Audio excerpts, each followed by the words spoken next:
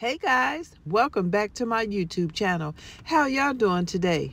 In today's video, I'm going to be sharing with you how I remove rust and get back that luxurious shine. Get that pretty black back. If this is your first time here, hi, welcome. My name is Jackie Cooks, and I'm so excited about seasoning this cast iron cookware today. Lodge specializes in pre-seasoned cast iron cookware. To clean, we're going to be using the Brillo pad because it gets the job done.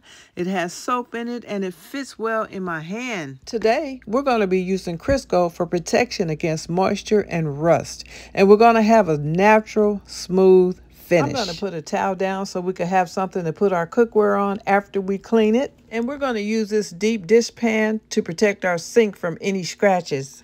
While our oven is preheating at 350 degrees, we're going to cover 2 cookie sheets with aluminum foil. After our cookware is dry and washed, we're going to put it in the oven upside down, 350 for 1 hour. And that is going to be additional protection against moisture and rust. Whatever we do, we're not going to let our cookware contain moisture. We want to put on our gloves because we always want to protect our hands at all costs. We only get 1 pair, and they got to last a lifetime. If we take care of our cast iron cookware, it's supposed to last 100 years from generation to generation to generation.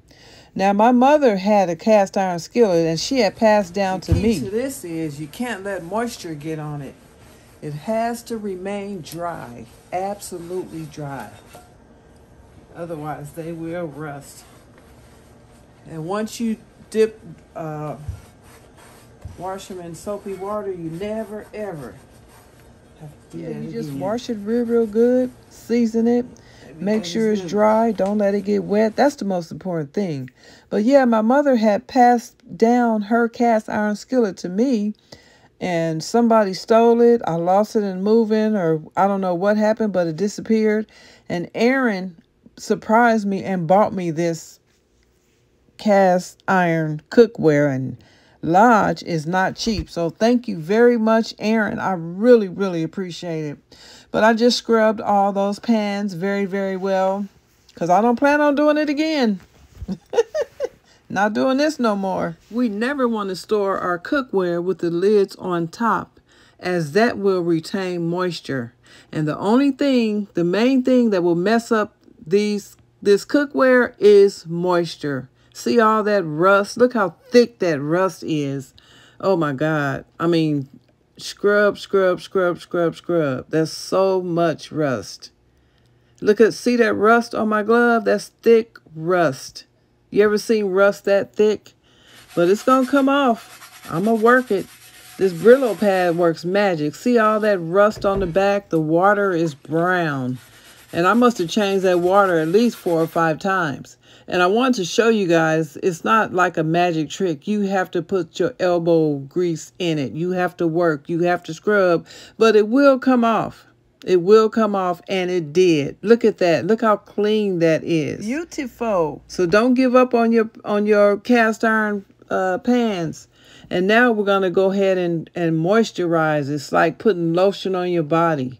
We're just going to go ahead and moisturize the pans, every crevice, every crease, every corner, the handles, every inch of that.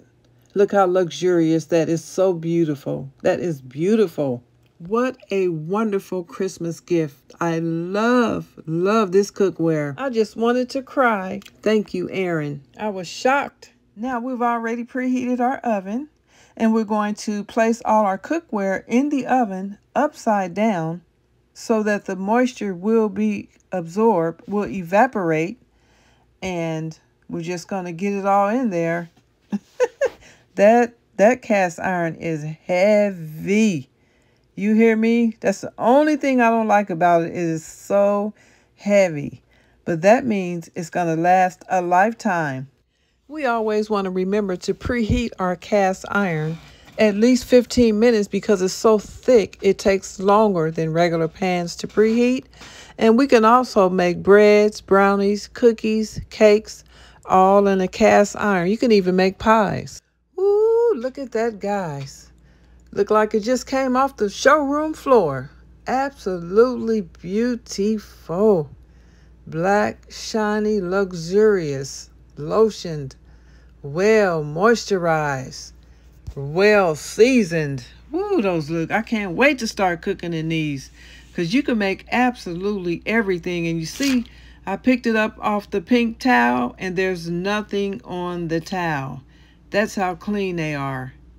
Clean, polished, smooth. Okay, guys, we are done. And this is the final result.